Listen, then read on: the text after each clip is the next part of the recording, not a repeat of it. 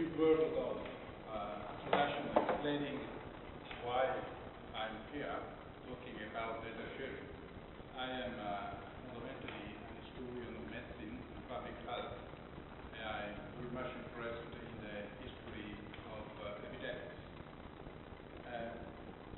First comment that data sharing, of course, has been for a long time a major preoccupation for physicians. And in fact, in the Hippocratic treatises, we can find a collection of cases that was written exactly in order to share the knowledge with other physicians. From the 16th century on, a lot of publications in the medical field was devoted to Centuria, that collection of 100 cases that was collected, consultations, etc., in order to diffuse the experience of the single physician and not sharing his experience or her experience with other colleagues. Of course, as everybody knows, the situation changed dramatically in recent time, both in informatics and use of database, but also in medicine. And I would like to concentrate in a single case study, the emergence of a new viral disease, the SARS, in 2003, as a case study explaining how in the public health, especially international health, data sharing has been not only a tool for collecting data, but also an essential tool for public health policies and intervention in prevention and treatment. The story of SARS is actually very, very short. Historians are usually interested in a very long period.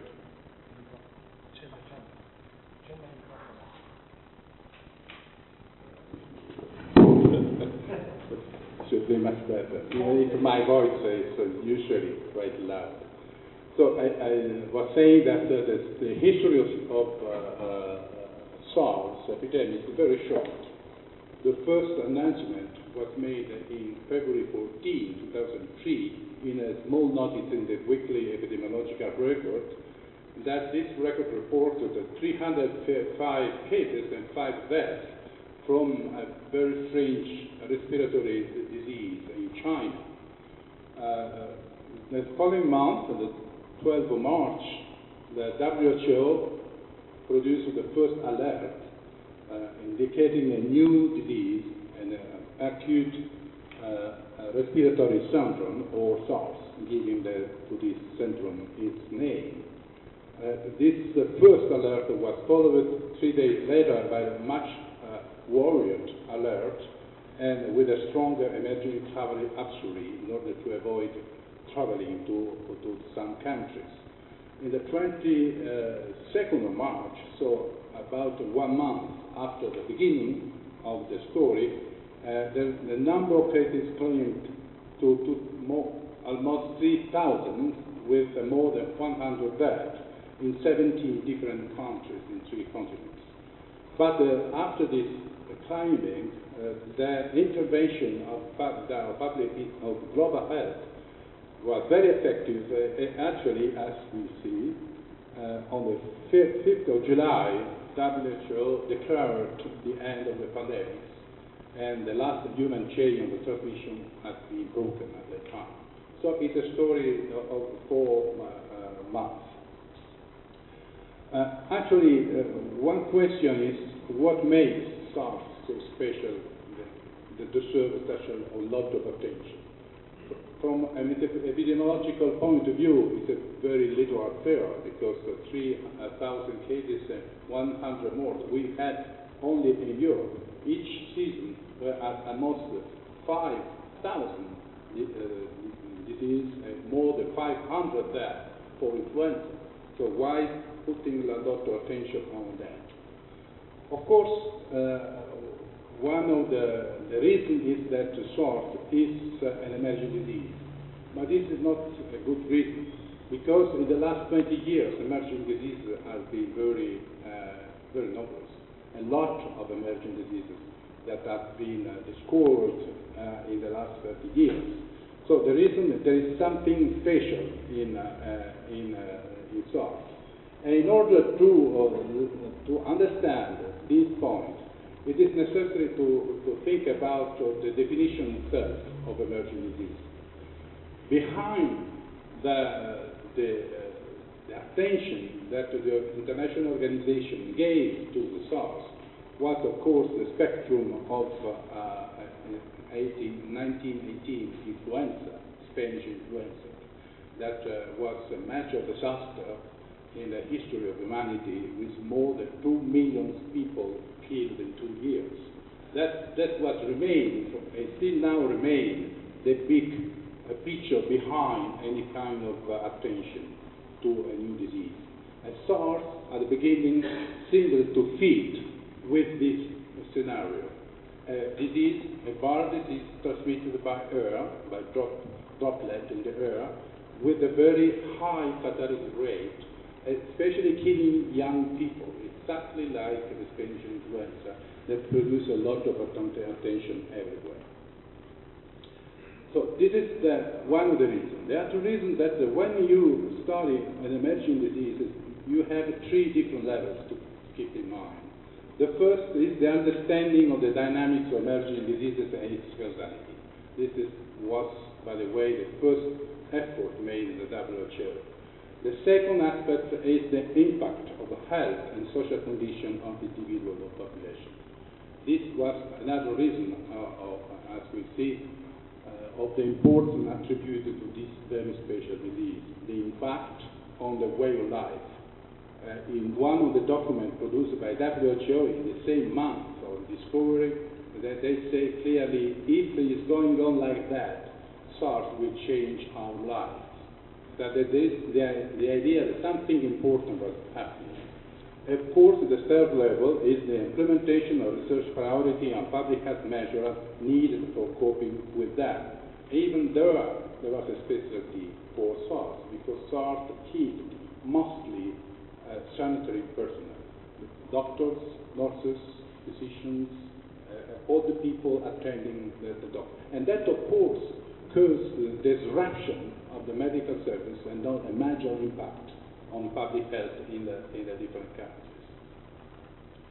The second level, I would say also, this little analysis of philosophical color about the distinction between different forms of causality in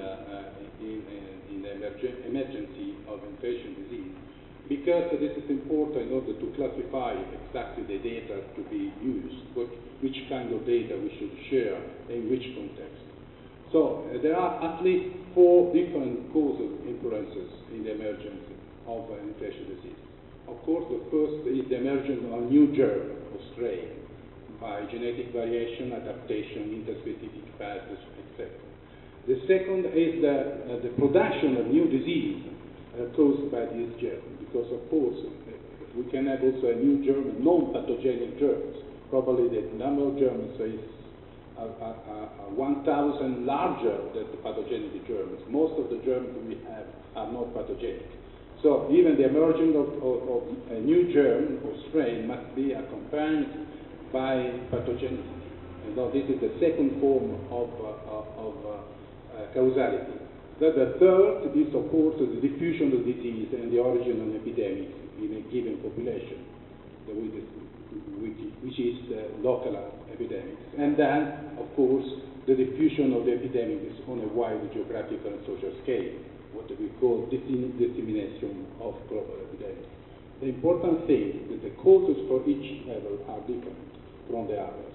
The emerging new strain can be produced by genetic variation or mutation. The production of pathogenicity can be produced, for example, by the change in virulence or the change in immunity of a population. The diffusion of disease is usually linked to the behavior of individual, sexual behavior, alimentary habits, etc.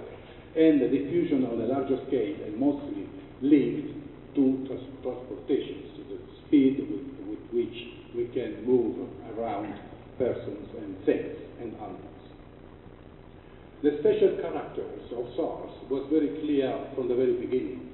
In fact, in the first official publication by WHO on the SARS, which is called SARS Reference, in October 2003, let's say 7 months after the beginning of the epidemics, and there was the attention given to the fact that this epidemic is unusual because of high morbidity and mortality rate, and especially is taking full advantage of the opportunity provided by the world of international travel. The epidemic is traveling very fast. The second aspect is that this can be really a danger for the public health because it kills mostly nurses, doctors, and other medical personnel, which are the human resources vital for disease control. The third aspect about the surgery and vital treatment for patients with serious conditions had to be postponed. Nothing was working in the hospital where SARS developed, and that in fact more, the patients with SARS require intensive care in order to survive, and there is no intensive care in a disrupted hospital. And at the same time, hospitals, schools, and borders were closed, as in the 1918 influenza, with a profound economic and individual impact. And that was a serious threat to international public health because there was no vaccine or treatment. And one thing interesting, the only thing that can be done at this time was to apply the very old empirical method of fighting against disease: quarantine, isolation, infection control, contact tracing. And this is one important thing for an historian to see that actually what is work has a very long history behind, is already rewarding. So the other aspect already noticed at this time, in one side the old methods, and the other side the use of the new technology. In the sense that immediately after the beginning of the epidemic, the WHO established a network of collaborative centers asking 11 leading laboratories in virology in the world in 9 different countries to create a multi-center research in the etiology of SARS in order to develop a diagnostic test. So this immediately a huge data sharing and data diffusion at the beginning. And the lesson from this point of view is that in order to cope with the serious new emerging diseases, scientific collaboration and data sharing is essential. SARS has demonstrated how the world can come together in scientific collaboration and what the power of the internet is. We are in 2003 at the beginning of the story, and this was the reason for the limitation of the explosive spread of the outbreak. So there is the old methods with only a new technology, data sharing, internet, electronic mail, etc. And as the Director General of WHO said, immediately during the epidemics, SARS has been a wake-up call. It has shown us the potential gain for international collaboration, as well as some of the pitfalls when the collaboration failed.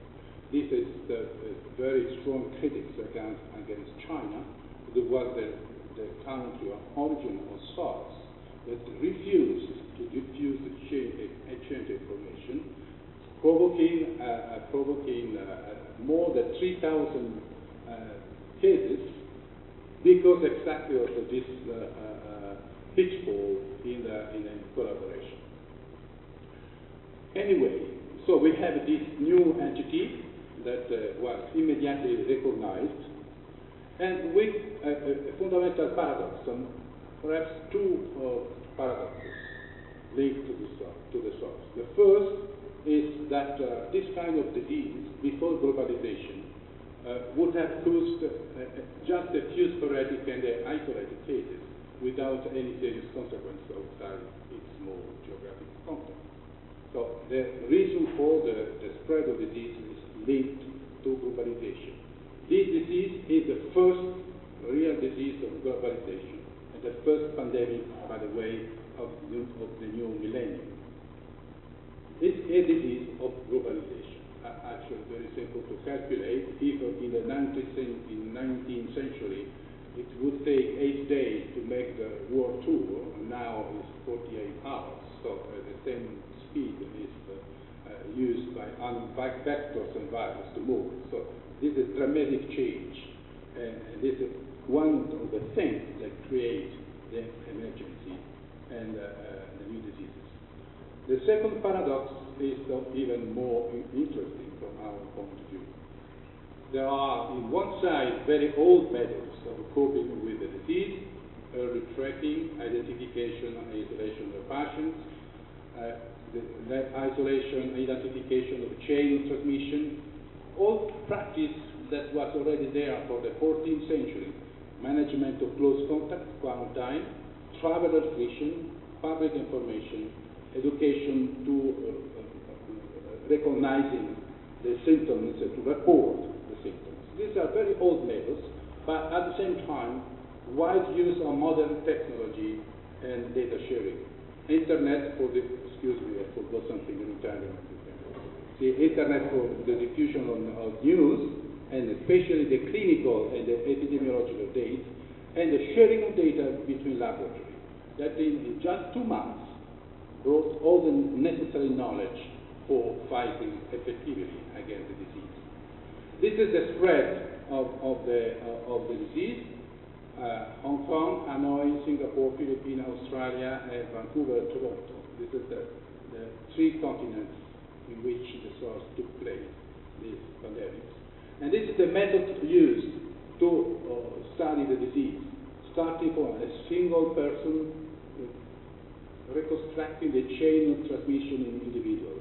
In such a way, for example, it was possible to study the diffusion of the cases in Hong Kong, starting from just one single doctor, Chinese doctor in the red room in the 9th floor.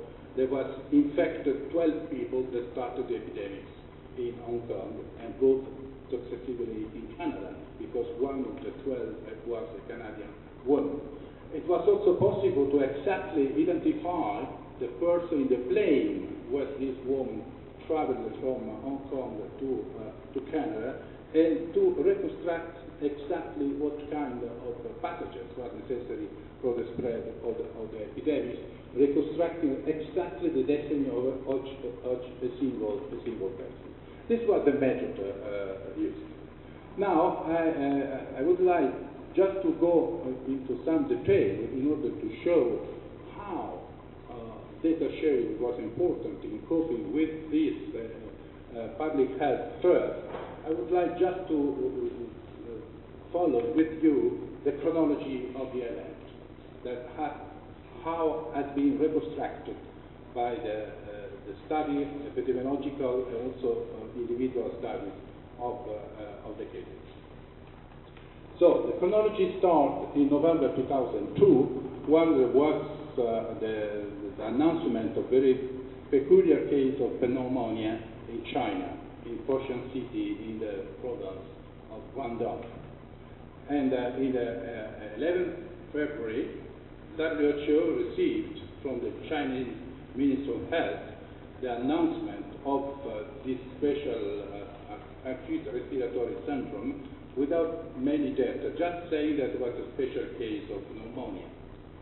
On the 12th February, WHO was informed of the outbreak that affected the 6 other municipalities, but then the laboratory analysis was negative for the influenza virus. So there is no influenza, there is something very special, and other infectious disease was rounded out immediately. So this is the epidemic curve from the onset in China, and you can see that the peak of this epidemic is in February and March 2003. Successively, on the 20th of February, Hong Kong officials informed WHO in an outbreak of 2 cases, one fatal, of avian influenzas that was going on at the same time, confusing a bit the scene. On the 21st of February, a medical doctor coming from China checked in the 9th floor of the hotel at WC, and in such a way 12 other guests and visitors were infected.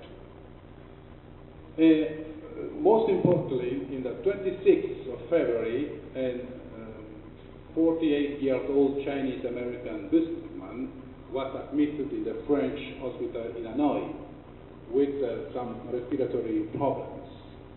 He had previously been in Hong Kong, where he visited a physician coming from the Guangdong province. This person was the origin of the official story of the event.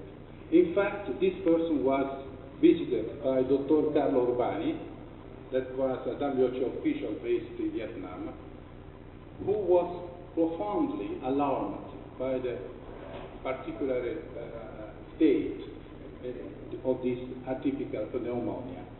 And immediately he notified the WHO regional office of the Western Pacific with an email saying something strange is going on. In the first case he saw, immediately shared this information with WHO, the regional office and headquarters in Geneva. Immediately after other cases, we don't have to go into the details, that will be reserved eventually for the publication, and other cases are announced in Hong Kong. And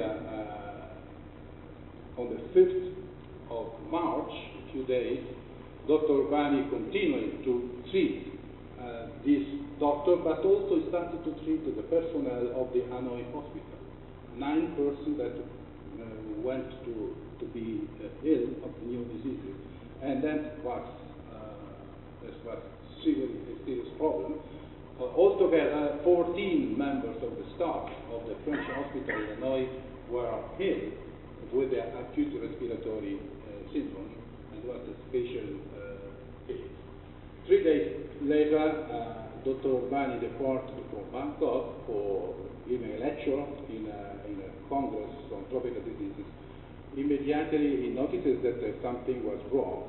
Actually, he discovered himself that he had a new disease. So he has to be isolated in airport before going to be hospitalized. He died of the disease on March 29. I think it would be important also to mention this physician, Carlo Urbani, that died of the SARS, that according to WHO was the first actually to raise the alarm about the new diseases. And it is interesting because there is also a problem of not only data sharing, but also the person that created the data to share. And Carlo Urbani was important exactly for that. He was there at the right moment, not for him, unfortunately, but for stopping the epidemic. So notices that something strange was going on and diffused the information, sharing the information, and that was important. So Carlo Urbani's death was not really a casualty, because he chose, by the way, to remain in the hospital to treat and to study this, because, as he said, his destiny was to acquire the necessary knowledge, especially in front of something really new going on, to care and assist the diseased person and to protect the local population, and paid the high price for that. There is a beautiful phrase quoted in the New York Times after his death. If I can work in such situation, what I'm here for? Answering email, going to cocktail parties or pushing paper.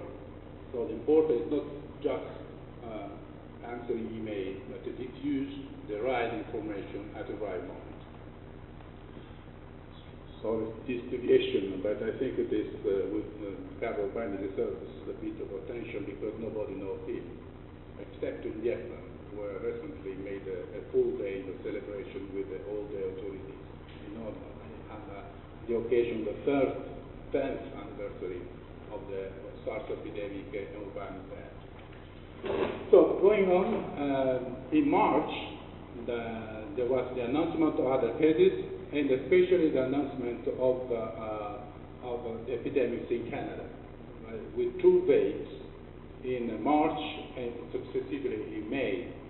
And at this moment, the WHO raised the level of alert after the 3 continents have been touched, and it announced emerging travel actually asking for avoiding traveling at the same moment, closing the frontiers, and produced isolation in most cases.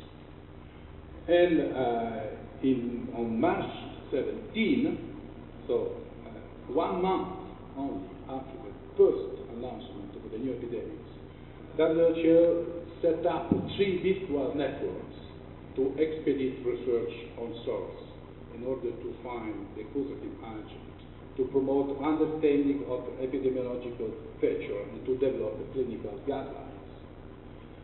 At this period, the number of cases was, of course, increasing, and was 210, but still very limited.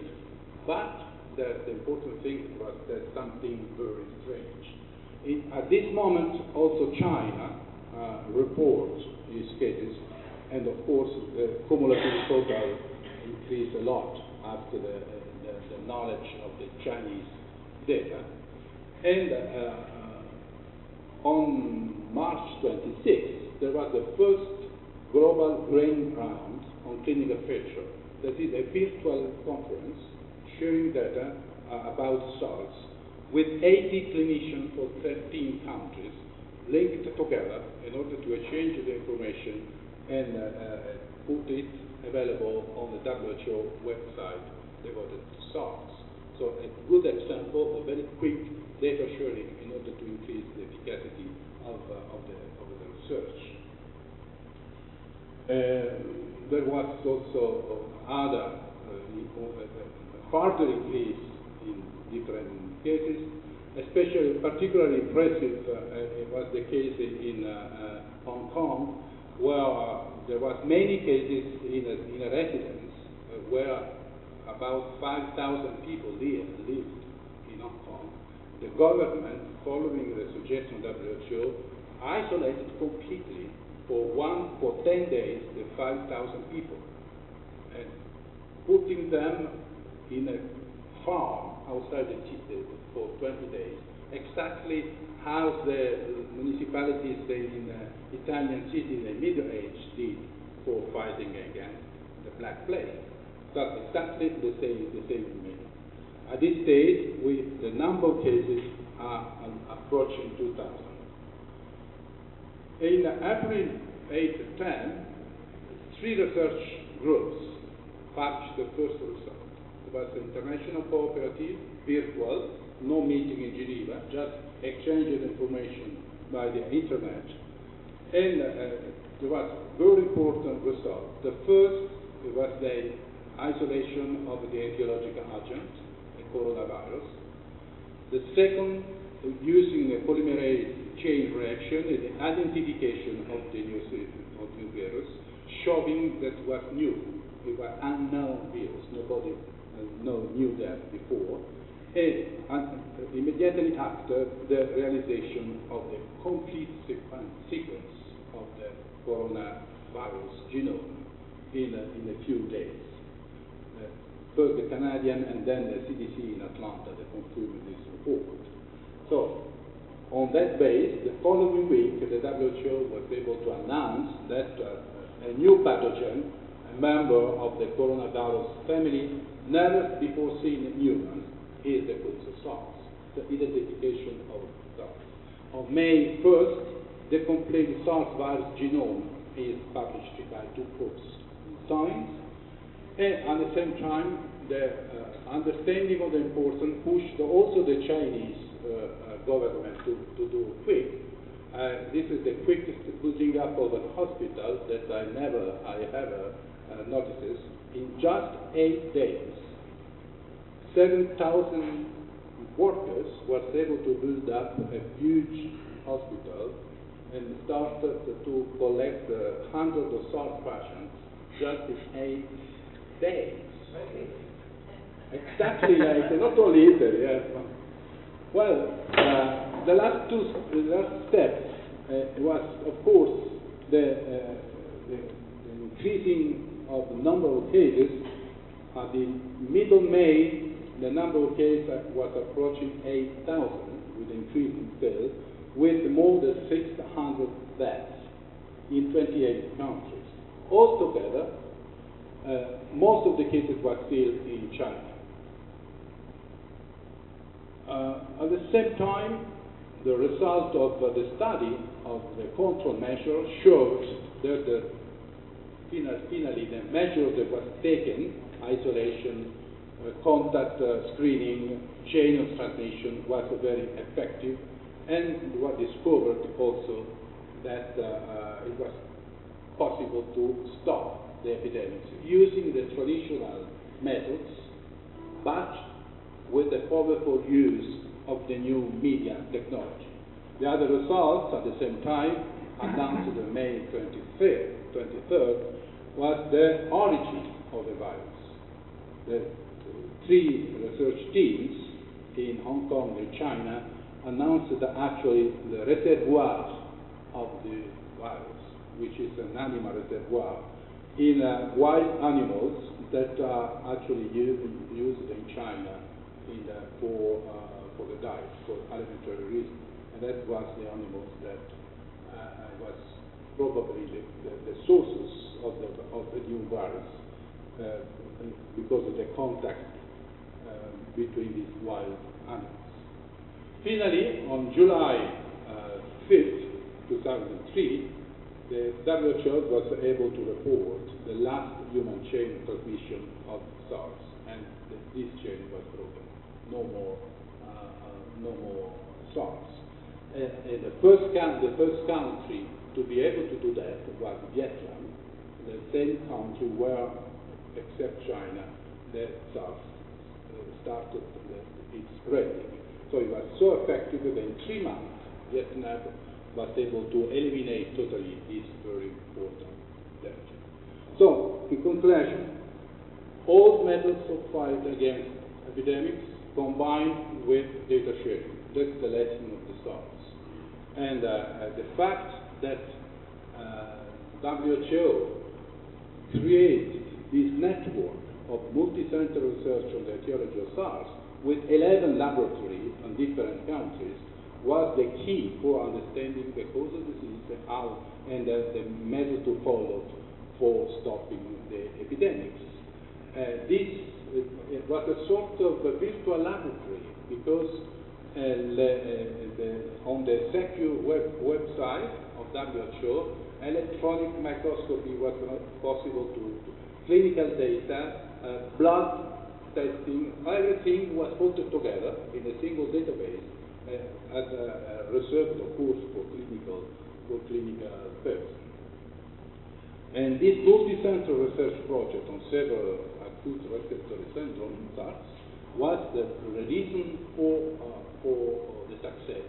These are the few documents of the time in the archives of WHO showing the real process. This secure WHO website was able to collect electronic microscopic picture of the virus, sequences, genome, the complete genome, the sample for patient, for also post-mortem tissue, and all the laboratory was connected, and the result was shared in real time.